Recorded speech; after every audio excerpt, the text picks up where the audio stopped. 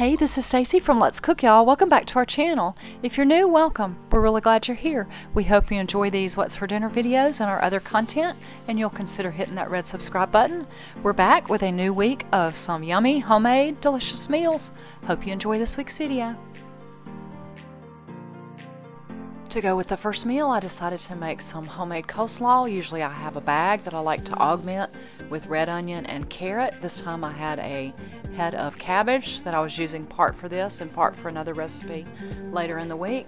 I just made a simple oil and vinegar coleslaw rather than a mayonnaise based one since it's summertime. And because I'm trying to use more of the things that I have that mean something to me, this is my grandmother's pink Pyrex.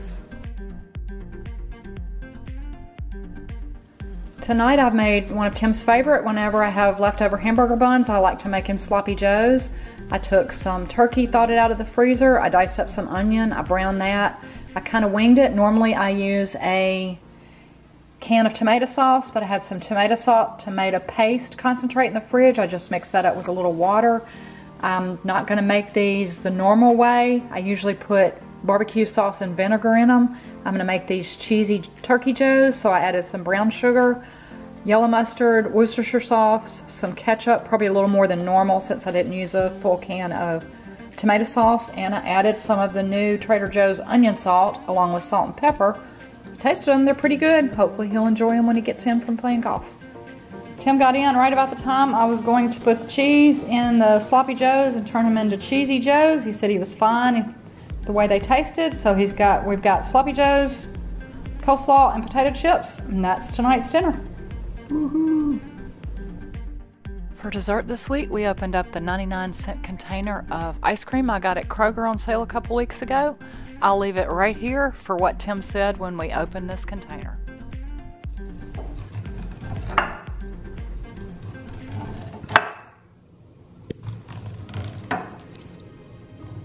Now that's a sous chef.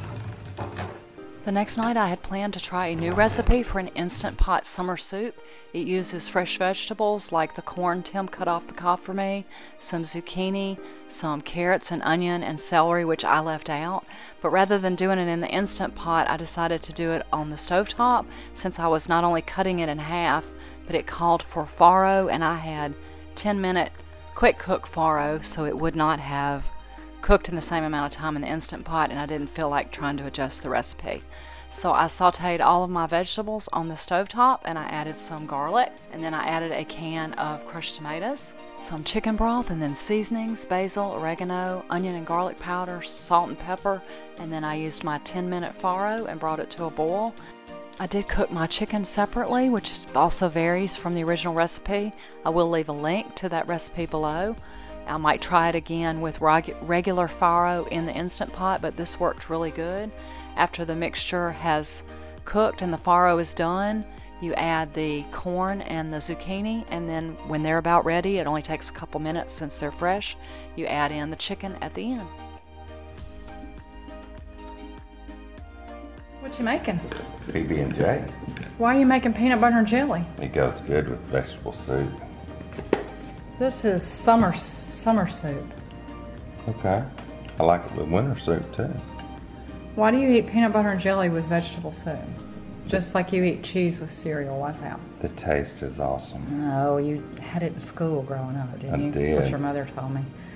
So yeah, that was one thing. They always, anything that had vegetable soup, they always had PB&J. I never had vegetable soup with peanut butter and jelly until I met you, and I still don't eat it. But this, I'll leave a link for this recipe. It's pretty good. It's basically a vegetable soup with chicken. It does use fresh zucchini and corn. So I cooked it on the stovetop, and the recipe said to top it with things like Parmesan or yogurt or lemon juice, but we've tasted it. It's good as is. So we're going to enjoy it like this, and I will leave a link below. That's what's for dinner tonight. PB&J.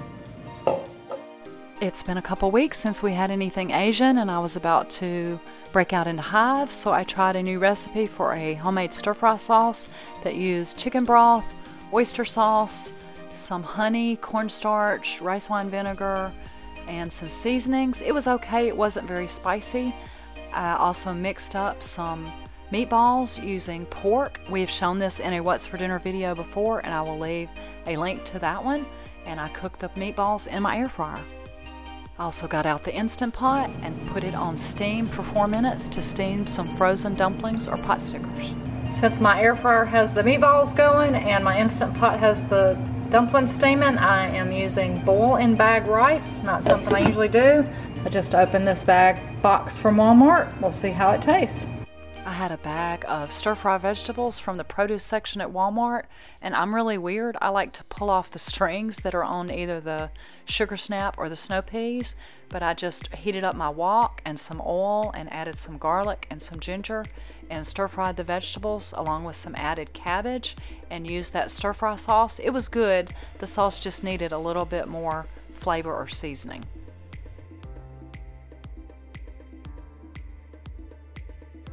And I toss the meatballs when they come out of the air fryer in some of this soyaki, any kind of teriyaki or any kind of sauce you like. Probably just soy sauce would work even. This is definitely more my kind of meal, Asian.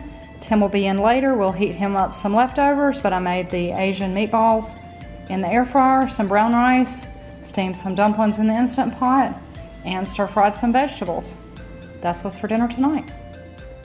Something we haven't done in a long time is have date night when your very handsome husband asks to take you out. Even though you forget your camera and you pull out your phone and turn it the wrong way, you still go. Tim had the ribeye and baked potato and salad. I had one of the house specials, which was blackened redfish with crab meat on top and pasta and an amazing garlic sauce. Mine was delicious. Thank you, sweetheart. And this weekend, our family gathered together to celebrate our great-nephew Hunter's 2nd birthday. They had a big cake. He's all into the dogs. I guess it's Paw Patrol or whatever it is on TV.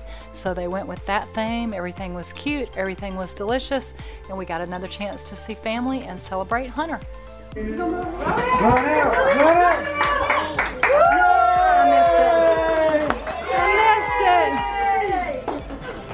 Towards the end of opening presents, he got the hang of getting the tissue paper out, and he had a good time.